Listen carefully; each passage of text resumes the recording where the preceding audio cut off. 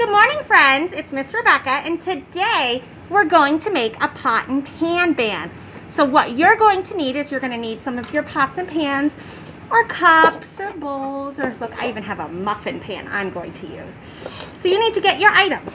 Then you need to get something to play your instruments with. I have a spatula. I have a spoon. I don't have a wooden spoon, so I have chopsticks I'm going to use. So what we're going to do is we're going to use our different kinds of pots and pans to make music. So we're going to play our music together. So listen, ready? Here's what it sounds like when I hit with the spatula. We've got the cup. We've got the bowl. We've got the muffin pan. Now, listen when I do it with our wooden pieces. Cup, bowl, muffin pan.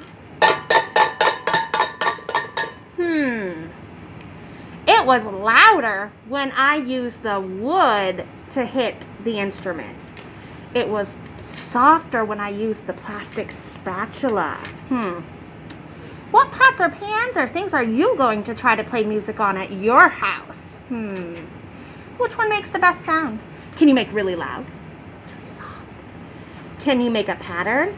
Listen to this pattern I can make. It goes soft, loud, soft, loud, soft, loud, soft, loud, soft, loud, soft, loud.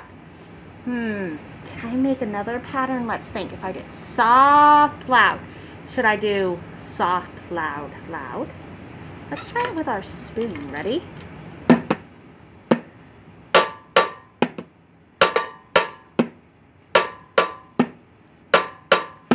What is that pattern? Loud, loud, soft. Loud, soft. Loud, soft. Loud, loud, soft. Can you make a loud, loud, soft sound? You're like, Miss Rebecca, I don't have any instruments. I can't play anything. You can use your hands. Listen.